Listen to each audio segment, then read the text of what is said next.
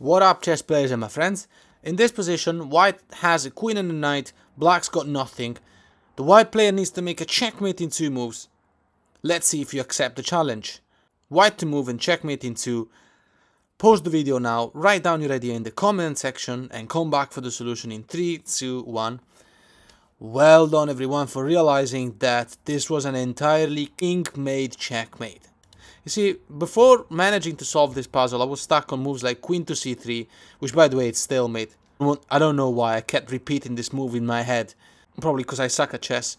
But the point is that there's just nothing else to do. Queen to g2 with the idea of getting closer.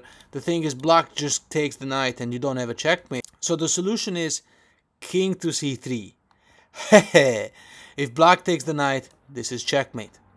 Black king can't move anywhere else, therefore king to a1, and now king to c2 is checkmate. The knight controls a2, the queen controls the diagonal.